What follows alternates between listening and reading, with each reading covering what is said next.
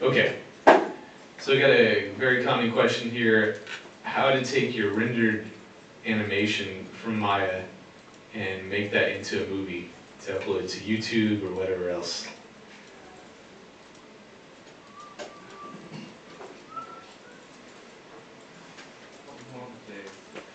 So I'm actually doing this through Vision software on a student's computer, so hopefully this all works out fine.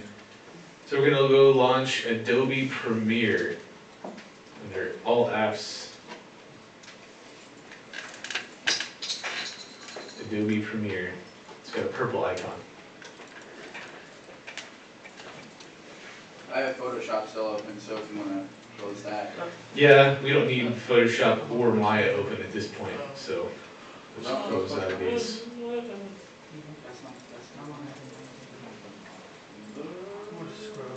It does take a little while for a Premiere to open up, so.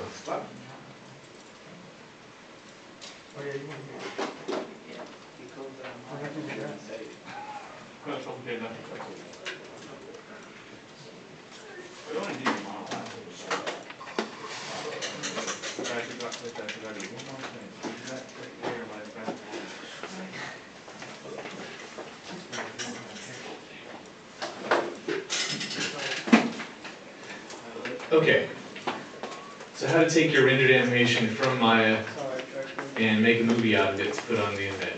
So in Adobe Premiere, we'll just make a new project. Doesn't matter what you call it.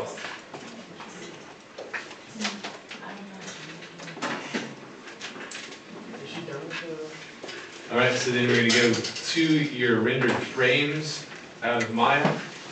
So we did this with the render sequence using the Arnold renderer in Maya 2017. Okay, so first thing we need to do is get a sequence, which is your timeline. So right click and choose New Item Sequence. Again, it doesn't matter what you choose here. Now we have a timeline, and we're going to bring in another thing. So right click and import.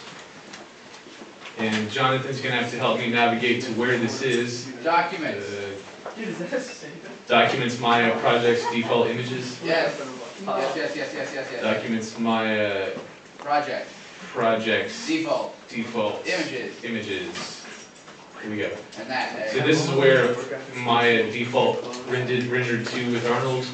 We're going to choose the first image in the sequence. Make sure image sequence is checked and hit open.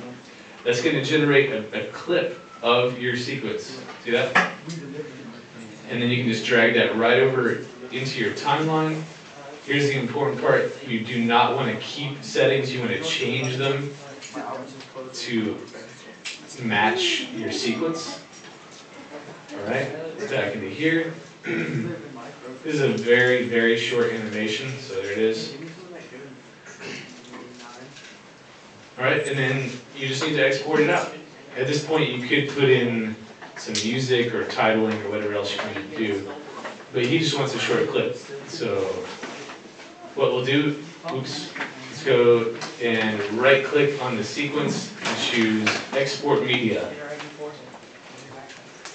Alright, so you could send this out as a GIF, but Jonathan has very specific settings I'm sure that he needs for Turbo Squid. So, who knows what they're asking for? Do you remember, Jonathan? It's a GIF. It's a GIF? Okay. So we want to choose an animated GIF and choose the resolution. So you would choose whatever resolution you wanted. If you wanted 640 by 480. Or 1480 by 800. So basically you just adjust these settings to match whatever it is you're trying to output it as, and then you just hit export, and that's going to generate the file for you. That's it. Thank you for watching.